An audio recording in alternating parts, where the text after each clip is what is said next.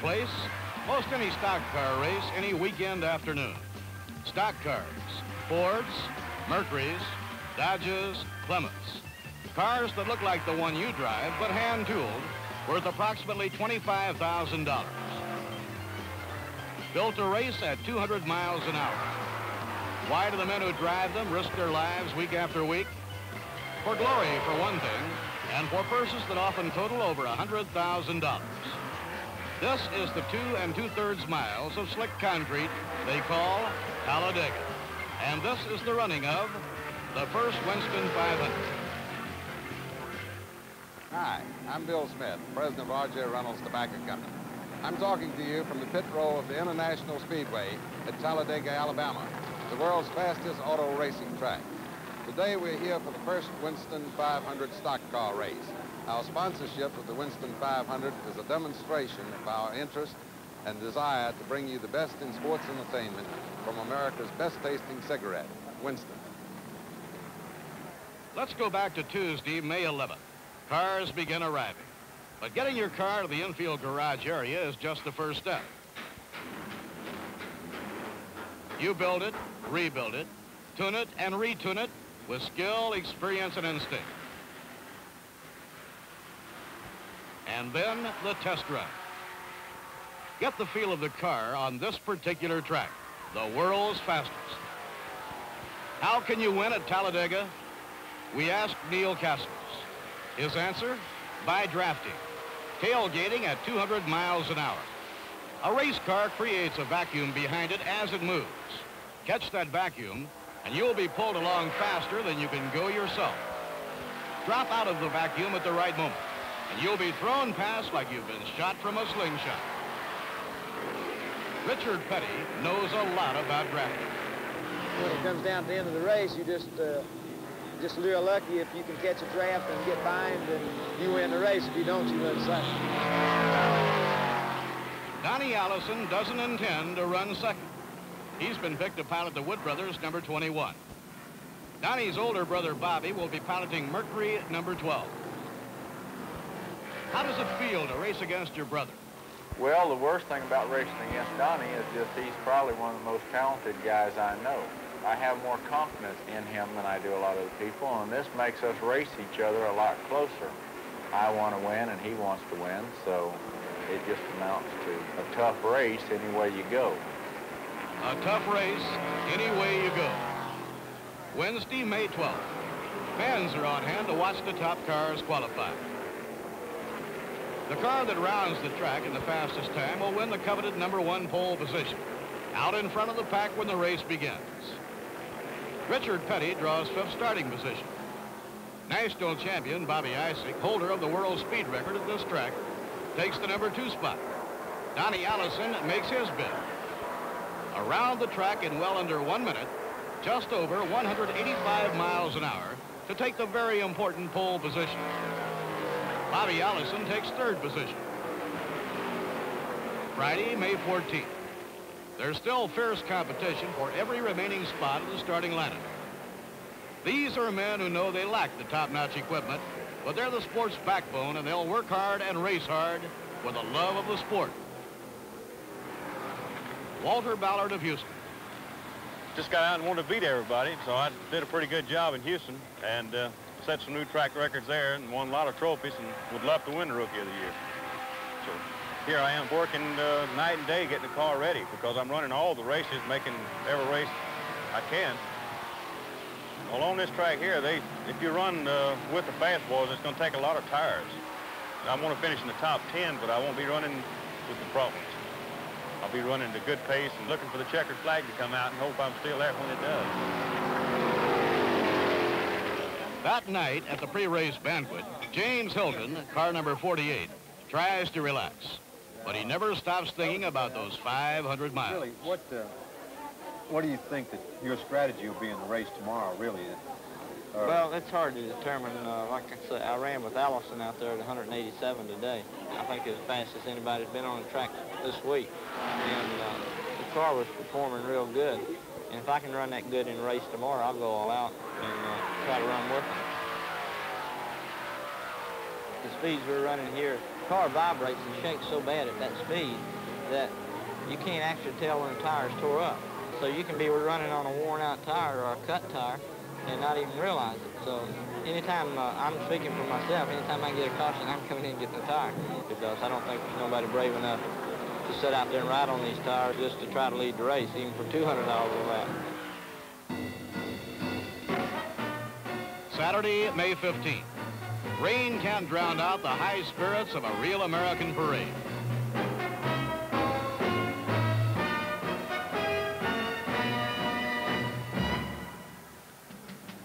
But the drivers watch the sky.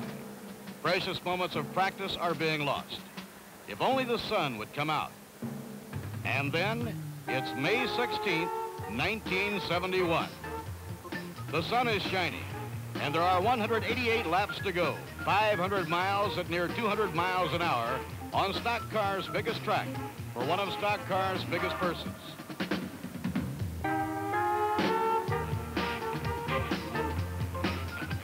All the color and pageantry of big-time stock car racing, America's fastest-growing spectator sport.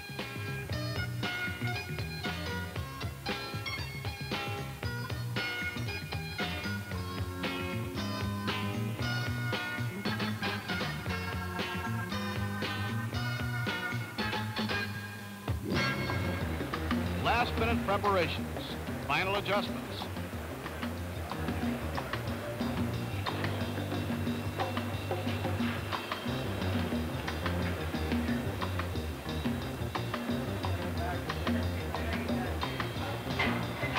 Richard Petty is a favorite to win.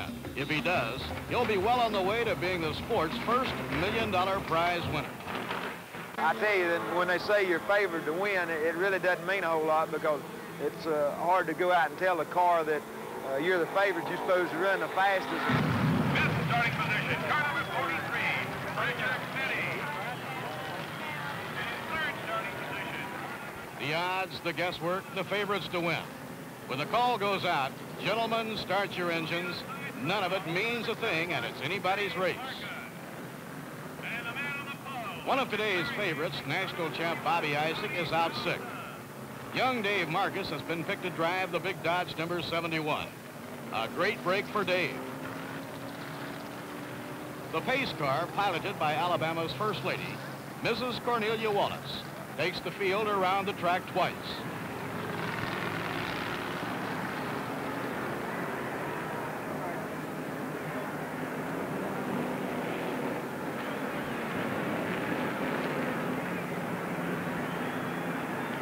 She pulls the pace car off the track.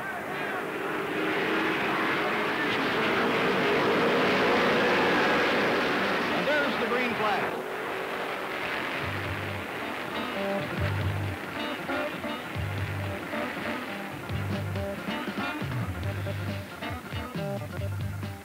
Average speed per lap is 192 miles per hour.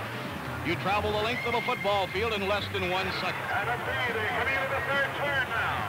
Donnie Allison out in front. Bobby Allison is second. Buddy Baker is third. And Richard Petty is fourth. Dave Marcis is fifth. Pete Hamilton sixth. Sidney Renton is seventh. As they come to the fourth turn and coming down, $100 to the gentleman who leads this lap. And here they come.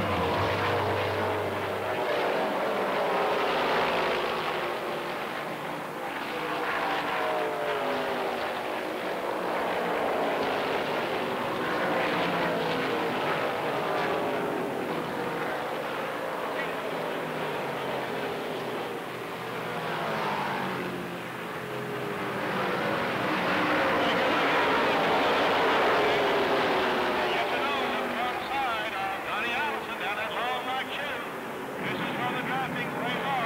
And Buddy Baker is out in front. Buddy Baker out in front. Bobby Allison second now. Roddy back in third place. Number 45 already been into the pits. That's Doug Simpson of Charlotte.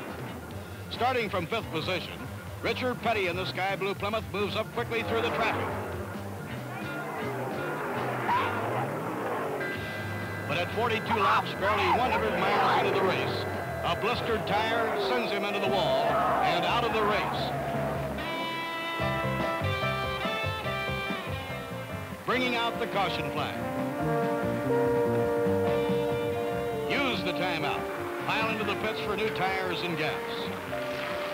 Timing and teamwork, vitally important. One mistake, one pit stop too many, and you lose all chance of winning.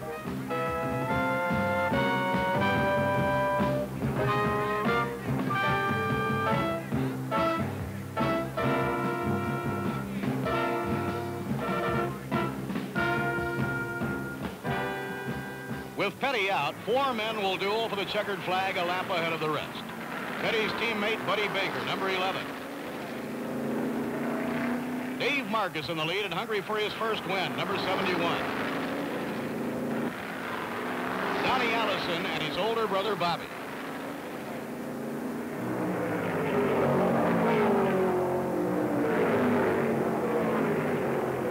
Here come your leaders right now, coming out the number 4 turn, heading for the big band and the trioval. And they've got a 3-way draft going on right now. Here they come.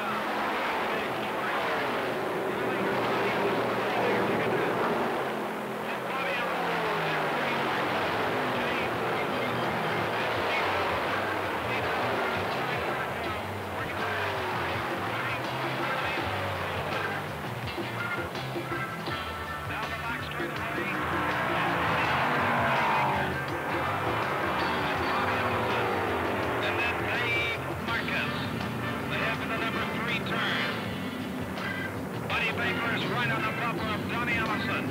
Bobby Allison right behind Buddy Baker. And then Dave Marcis just a little ways back. They come out of turn number 4 with the big man and a triangle. Now watch Buddy Baker.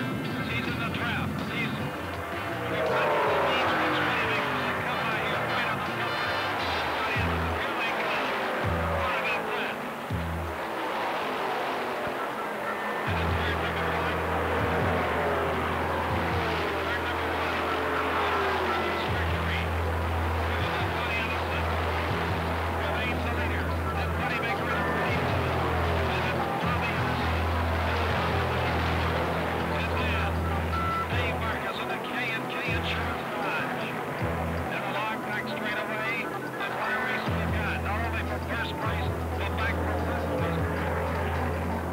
Take the turns banked at 33 degrees. With G-forces pushing you down into your seat, it feels like this.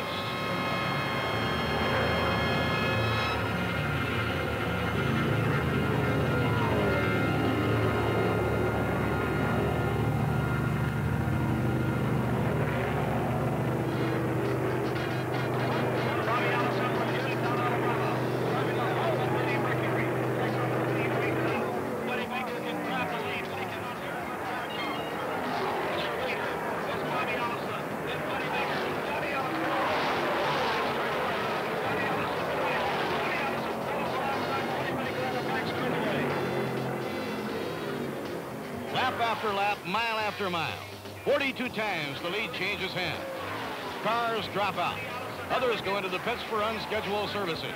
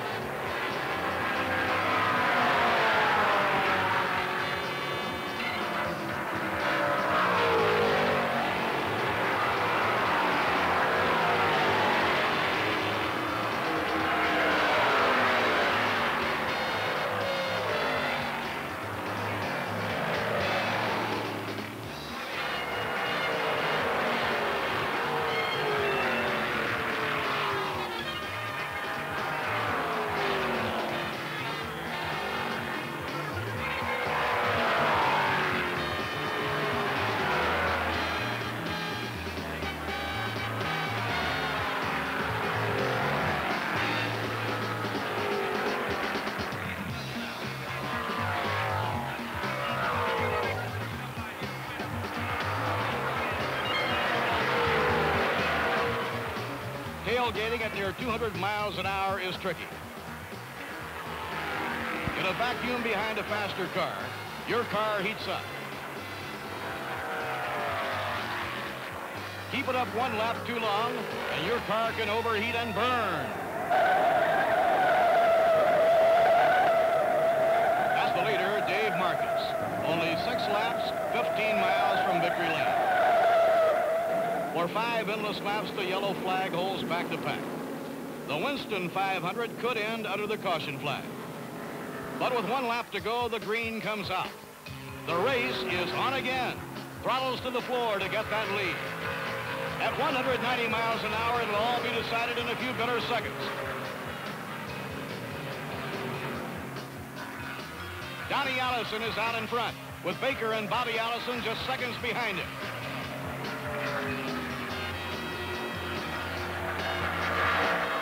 Neck and neck, Baker and Bobby Allison close on the leader.